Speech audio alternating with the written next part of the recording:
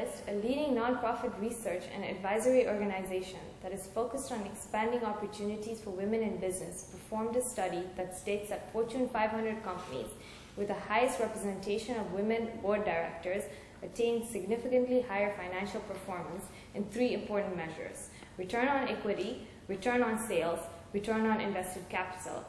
Today we have with us a woman who holds one of the most critical positions in an organization. She's a practicing lawyer with over 17 years of experience, a wife, and a mother. Thank you, Zakiya, Riyaz, Ali, for taking the time to be with us today. You're welcome, Fatema. Bismillahirrahmanirrahim. I start in the name of Allah, the most compassionate and the merciful. Okay.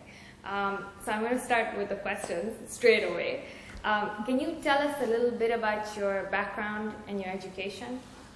I'm actually from Raipur, a town in India, now in Chhattisgarh, capital town of Chhattisgarh actually now, which was earlier part of Madhya Pradesh when I was doing my schooling and when I was born. And I did my schooling from Salem School, and during my O-levels and A-levels I studied there. And after that I did my graduation, BA, Bachelor in Arts from Ravi Shankar Shukla University in Raipur, and my subjects were English Literature, Political Science and Psychology. Okay. But you know, right from the school days I was focused on doing law. Yeah. And ultimately, you know, after finishing, at that time, you know, there was you know, a requirement of doing a first degree before doing LLB. Right. So I had to first finish BA, and soon after completion of my BA degree, I started pursuing LLB. And at that time, LLB in Raipur was only evening classes. Okay. Because most of the practicing lawyers would come and teach in the university. Right. And I did it from 1993 and finished the degree in 1996. Okay. Then I did my internship for a year. And then I was registered and enrolled as an advocate in 1998. Okay. Practiced for a year there, and I got married in 99. Yeah. You mentioned a little bit that you taught also for a bit, right? You were teaching. Yeah, yeah. Because, you know, like when, after finishing my BA, you know, I had done Bachelor of Arts in, my subjects were English Literature and Psychology. Okay. So while I was doing my LLB, because it was evening classes, so the daytime I was free. I had time, ample of time. So I utilized that time teaching kids in primary school, and I was teaching English Literature. Okay. And that's it. And then after finishing my getting my enrollment, I got married, and after getting married, I landed up here in Tanzania. Right. And you continued doing your career even after you were, practicing your... I was fortunate enough, you know, to get a job here, which was connected to my profession. Right. Because, you know, like landing up here and then, you know, getting up a job with the same profession, because, you know, there are, people face difficulties, you know, getting a continuity in the same profession, you know. But I was fortunate enough to get it. Right. And I guess you're also very determined because you've studied it, and you know you were determined to do that. Yeah. How well do you think university and, you know, being in a university and going and studying amongst other students prepare you for a job? University, you know, academically, university has a very important role to play. I'll not deny that, because the basic foundation for my career was, you know, founded from there. Right. Okay. Right. And actually, that was the foundation, where I am today. Yeah. Yeah. So what is the result? Yeah, it's very significant. Though, you know, where I am today is a result of you know, like practical training also, because you cannot grow to a level only on the basic of academics. Exactly. You need to grow with your practical training, you know, which I was given enough exposure. Right.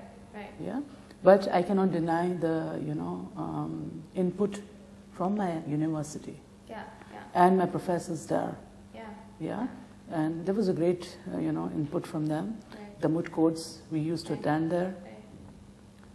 Yeah, it was a good experience. And I think it's so important to also, you know, point out that even if you have a degree in anything, in medicine or in business, if you're not going to do anything with that degree, you know, it's insignificant. I feel like I think it's so important to practice and to do something with your life and to give back. You know, So, what abilities or qualities do you believe contribute most to the success in your field? You know, since the time, you know, I was a child, you know, I still remember, you know, I have been very argumentative. Okay.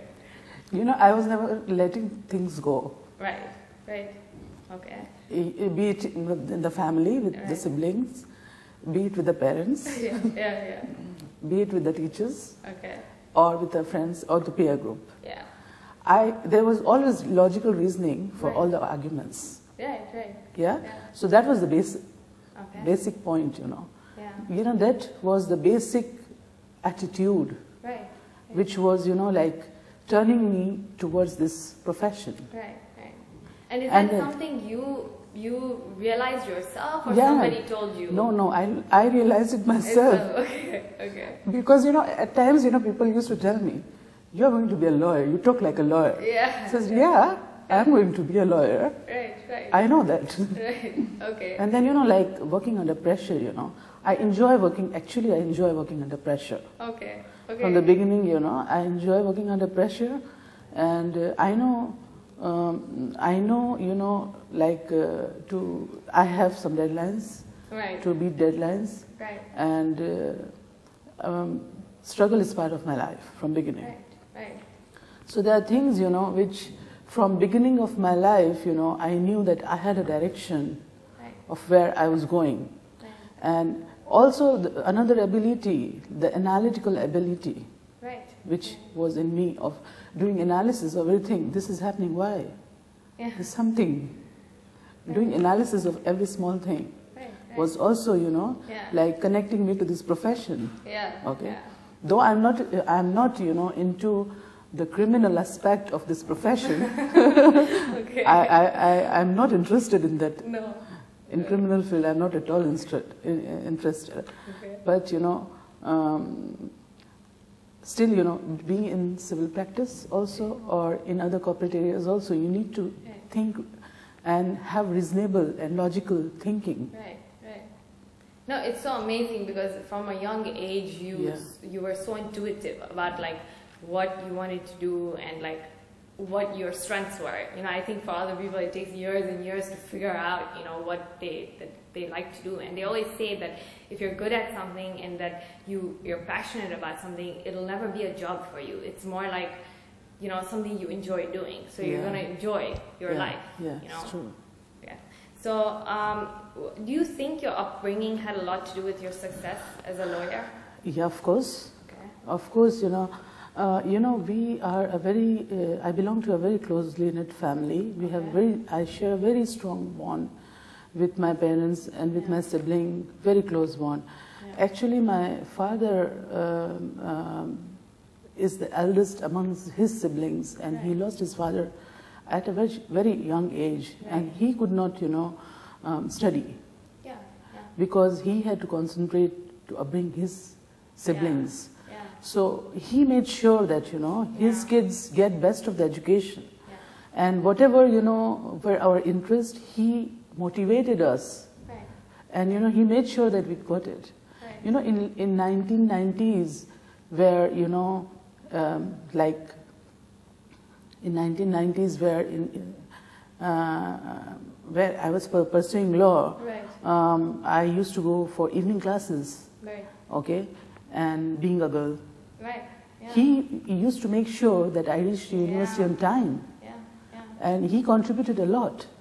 And basically, you know, when you say about the contribution of his upbringing, you know, the rational thinking and this analytical approach, I have inherited from him. I have inherited from him. Even now today, if you see, you know, it's not about only upbringing. Even today, you know, if you see my sibling, my sister Mubina, I'm so connected to her, and she is so connected to me. I can say that she's my philosopher, guide, and friend, and she has been a source of motivation. If I have a problem today, I look back and see her at her today. I just call her. So, yeah, they have a very important role. Yeah, and you're so right, because I think that sometimes parents don't realize, you know, just how much of a role they play in the children's lives. And just like you, I think that my dad also spent so much time making sure that we were well educated, that we played sports, and that we were always you know, doing something significant with our lives. You know, and it's beautiful because when you have kids, they watch you. And so then they don't, you know, they have like a role model to look up to at home, you know. So they know that they have to live up to that expectation. Exactly. Yeah, I think it's wonderful. And I think that parents really need to take from that. That they are you know, they need to support their kids, you know, with education, for sure. So I guess it was much easier for you compared to, I guess, a lot of your friends that you saw to rise through the challenge. Yeah, you know, at that time, you know, when I was being educated, you know, my other friends were getting married. When they had other aims to and goals to achieve, you know, they were forced to marry, you know. So, like, you know, I feel blessed. Exactly. At times when I look back, I feel blessed to have such a family. Because with also being educated, with having a job, you know, you feel a sense of empowerment, a sense of independence, you know, and also there's no fear that I'm never going to be taken care of. There's a fear that, you know, there's that sort of, you feel empowered enough to take care of yourself. And I think that's such a wonderful thing, you know. Can you know, you're a mother and you're a wife, so I generally ask this a lot because I think that a lot of our viewers become hesitant to start working if they're mothers or a little older, because they feel like they won't be able to balance their life. So can you tell us a little bit about how you do that? My husband, you know, he is very supportive. He is a gem of a person. He has been very supportive, and I can say he is a key to all the problems in my life. There are no other words to describe him. And now what I am here today, and because, you know, I cannot work without his support. I cannot work. What I have become today is because of the support of my parents. But what I'm doing today, I cannot do without his support now. If he will not support me now, I won't be able to do what I'm doing today. Instead of all what my parents have done, I won't be able to do. So equally, the way my parents have supported, it is a support today. And I'm really blessed to have him, and I thank Allah Subhanahu Ta'ala to have blessed him with me with him. And as far as my daughter Sarah is concerned, I don't have words to express. At times when I go home, I'm stressed. I go home, I see her delightful face, and all the stress is gone. My other daughter Zahra is in India, you know that. You know, my younger daughter, for medical reasons, I had to leave her there. You know, like Fatema, but that is not, life is not a bed of roses, you know. It's not a bed of roses. It's like you have to definitely sacrifice something, you know. To be something, you have to sacrifice something, you know.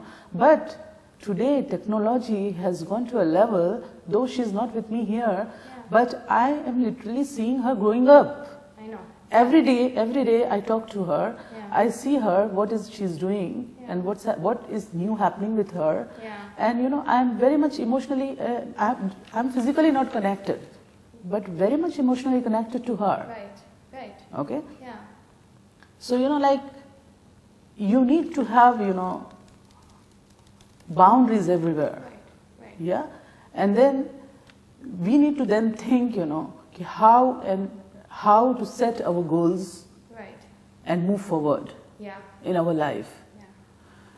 Yes, profession and career is important, but family is also important. So we need to have a check and balance between the profession and career.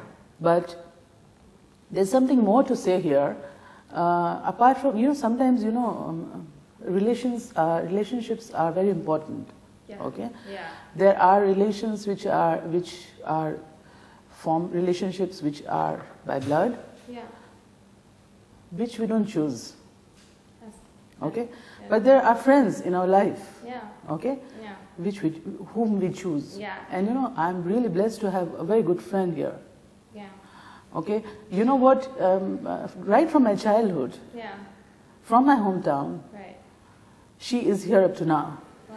And she has been a big support. Her name is Zakiya. Okay. She's here. Yeah. And she has been a very big support even here. Why I am mentioning her, because she has been there also for me. Right. As a family. Right. And has been a support. Right. Because at the time when I wanted to start my career here. Yeah. When I wanted to start my career, I was a bit hesitant. Right. Right. Because this was a new place. Yeah. And she landed up here before me, 3 years Okay. before me. Okay. And when I came here, I had no job. Yeah. And I was quite busy when I was in India. So Yeah. when I came here, I was homesick and I was feeling like, there's no life here, Yeah. Yeah. But, people were giving me mixed opinions. Right. Right. Should I work or should I not work? Right. Should I work or should I? People were saying, no, this place, you can't work, Yeah. Being a woman, no. Yeah. It's not a good idea to work Yeah. here. She is the one, she motivated me to work here, she and her husband. Yeah. She told me, no. You should. Yeah. Yeah. This is if people are misguiding you, they are demotivating you, don't Yeah. give an ear to them. Yeah. So she and her husband are cause they have motivated me to work here. Yeah. Yeah. So if I don't mention them here today, I'm not doing justice to them. I agree with you so much, because I think that it's so important to have friends who empower you. Yeah. And to keep those friends, because Yeah. they're the ones who will tell you if you're doing something wrong, Yeah. and they will tell you to your face. Yeah. And they will also, only think of what is good for you. Yeah. And it's so important to also build those relationships. Yeah. Okay, so now I'm going to go into more of your career and as being a female lawyer. What are some of the challenges you face when you're in a courtroom?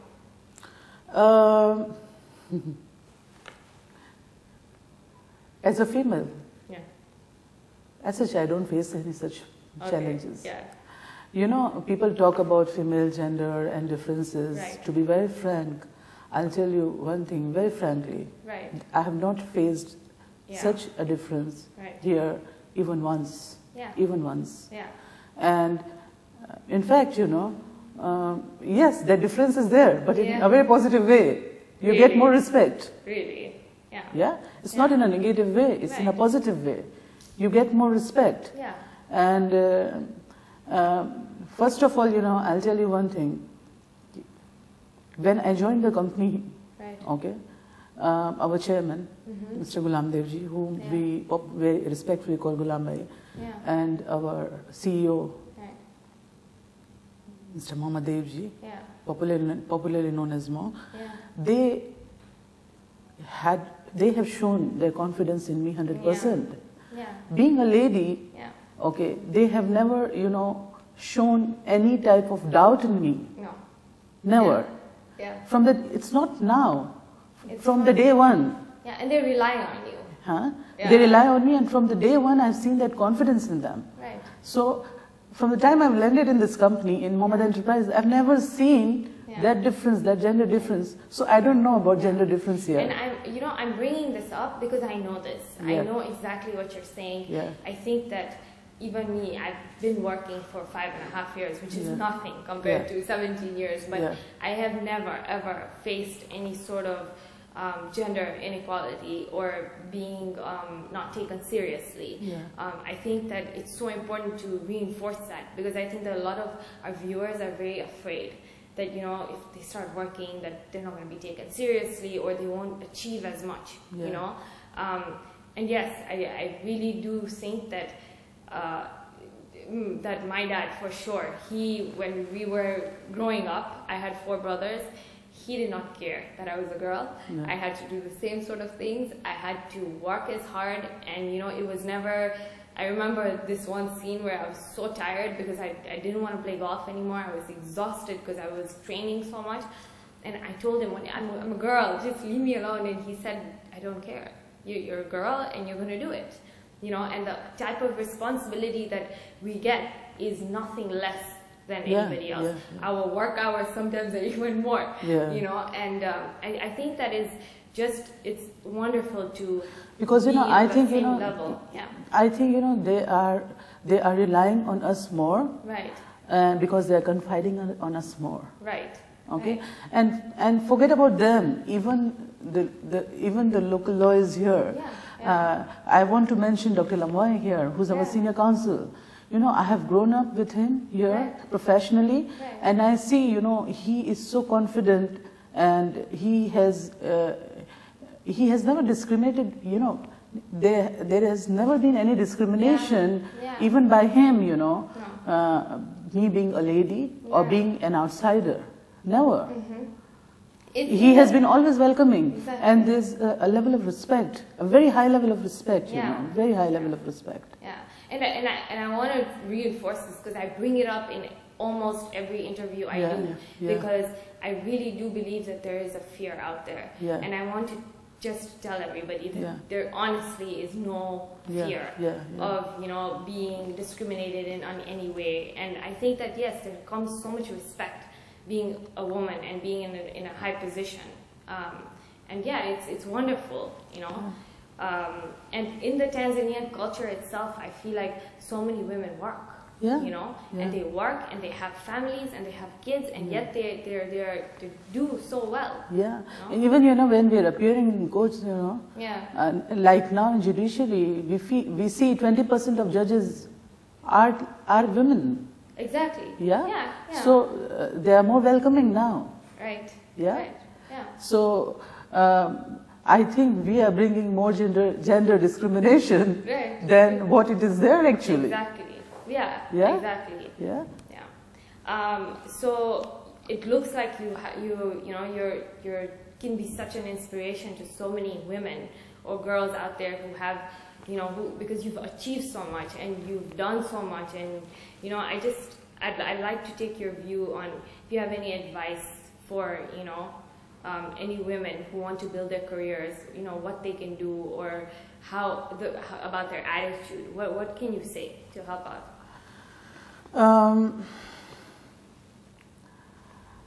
See, for any profession, not only for being a lawyer, you know, for any profession, you know, you have to be focused. Yeah. You have to be focused, you have to be confident, you have to be honest. Honesty and integrity is a very important part of any profession, you know.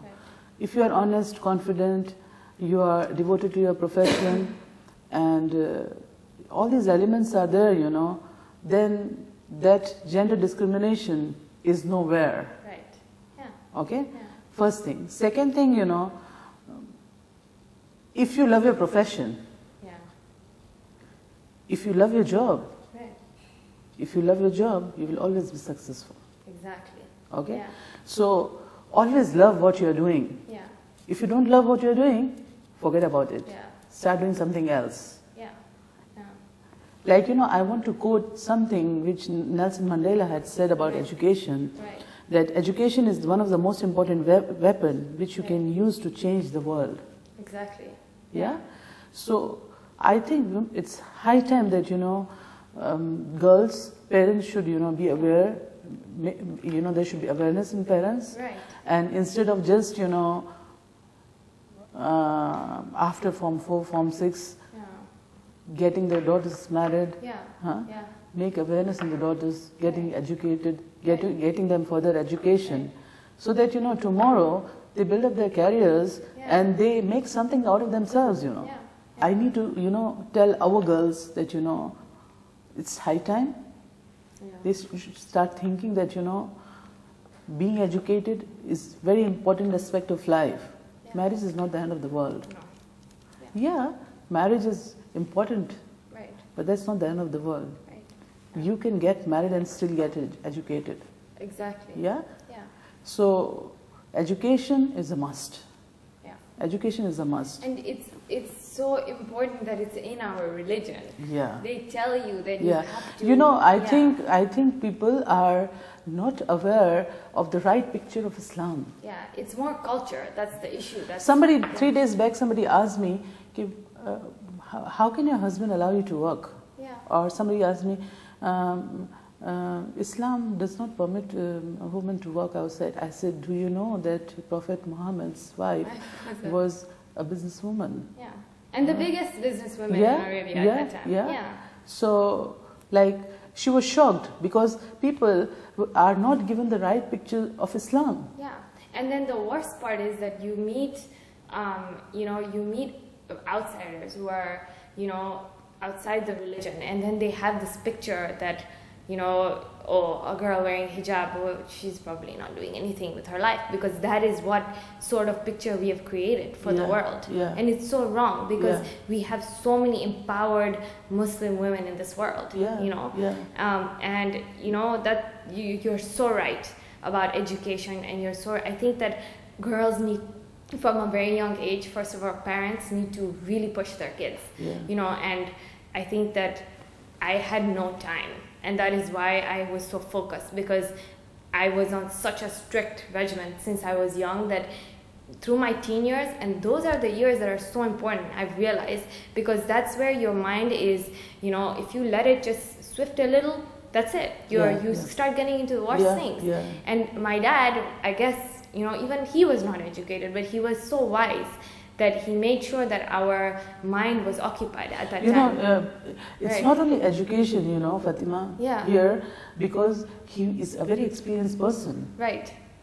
Yeah, through his experience, he knew what was right for his kids, Yeah, and there were times that, I remember I was so angry and tired, but with hindsight, I am so thankful, because I just believe that I am where I am, and it's because of my dad. Yeah.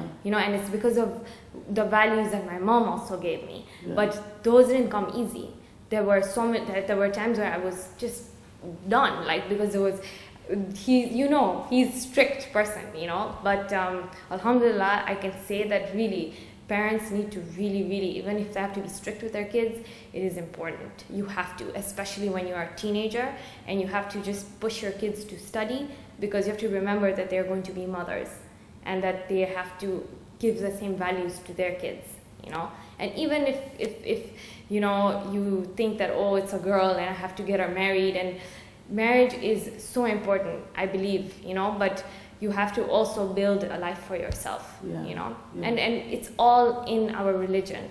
Do it within certain bounds. Wear your hijab correctly, but do it, So is there any final thoughts you have?